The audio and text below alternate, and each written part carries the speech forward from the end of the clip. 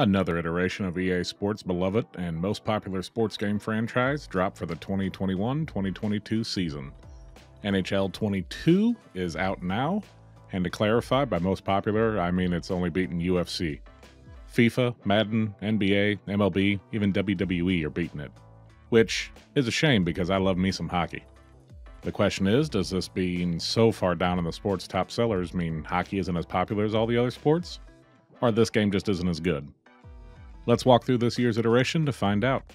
To start off, I will say there's only two sports I care about, F1 and hockey. I grew up watching the St. Louis Blues games with my dad, going to games with him, my buddies Shane and Ryan, and playing some form of NHL on a console since the early 90s. I remember in the early 90s playing against my dad, and he loved the Chicago Blackhawks. Even though we were both hometown Blues fans, I couldn't best the Hawks with them, so I ended up gravitating towards the Maple Leafs. It was strong enough impression that I have a couple Maple Leafs jerseys, hoodies, t-shirts, and memorabilia within reach of me right now. The NHL game franchise definitely had a part to play in that because it let me experience hockey all year round and really got you into the game. I mean, EA Sports. It's in the game. That being said, NHL 22 has to live up to my smooth brain memory of a franchise I hold on a pedestal that is responsible for core memories with my dad. So good luck to them on this review. First up, let's talk about graphics. This is the big update for this year. And when I say big update, I'm doing it with air quotes you can't see. NHL has moved to the Frostbite engine that Battlefield was famous for after using the Ignite engine for the previous 7 years. It's also the first game in the series to hit the next-gen consoles, and my review is based on this PS5 version. The new engine definitely does have an improvement in lighting, and you can tell it's better over last year. The updated graphics interface with the on-ice presentation has been improved a lot as well. Gives it more of a TV watch kind of vibe. The most noticeable thing for me, though, is lighting. Seeing the ice under the arena lights and watching it get scraped up over a period, only for it to be shining and clean after a Zamboni run, is a great visual touch that does absolutely nothing for the gameplay. But it is nice to see. The character models are all okay and serviceable. If you're an NHL fan, you can pick out most of the players by their character models, for the most part. Some are done a lot better than others, though. Seeing the jerseys up close, they have a great cloth texture to them, and the game overall looks very good. Is it a massive generational leap over last year? Not at all, but it is fair to say it has been improved. Sound-wise, there is a neat little feature I've noticed on the PS5 with the DualSense. The audio is actually split between the speaker on the controller and the sound system that you have. So for me, it gives the low end of the audio a very reverby type bass-heavy sound through the sound system, and the voice and on-ice audio is piped through the controller.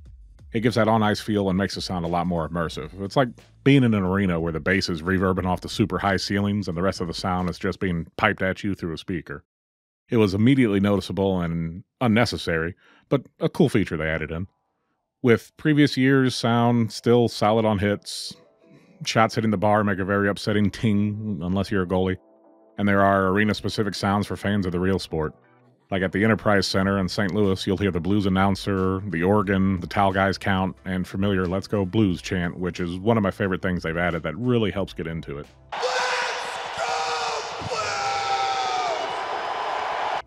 The soundtrack is the largest to date. Good variety of songs with the likes of Machine Gun Kelly, Imagine Dragons, Dropkick Murphys, 21 Pilots, and a bunch of other artists lending their talent to the great soundtrack. Commentary is nothing new. Exact same from last year, except there's now a new female reporter that talks about the new X Factor for players, and we'll get into that right now with our gameplay. The big addition to gameplay is X Factor. I say big addition. It's a feature borrowed from Madden that was introduced a couple years ago that effectively gives star players unique abilities like skating, eliminating penalties on speed, or agility or acceleration when you have the puck, or being able to switch to back skating without a penalty to that speed. There's like 25 I've seen in total, affecting skating and shooting and passing, defending, goaltending, and hockey IQ. They give already high stat players a seeming boost, but for gameplay, really it just marks the player you need to lay out with an open ice hit right away. Bearing in mind, since they are usually star players, this is going to lead to a fight, but hey, that's the game. Don't try to show off your figure skating butterfly jumps when my 6'3" enforcer has a coach's assignment to murder you and your family. Outside of the engine, given some new shooting, passing, skating, and hitting animations, a bit of a different feel. Other gameplay hasn't changed much. The Be a Pro story mode is literally the same as last year, with you starting in your choice of league for a draft, playing a few games. Only this time, instead of going in between the Kings and the Rangers for the 1-2 pick, it's between the Sabres and the Seattle Kraken. The conversations, the perks you buy, the locker room animations, the coach chats, the agent chats, the areas that you're playing in, they're all carried over from last year, so don't expect anything new or groundbreaking.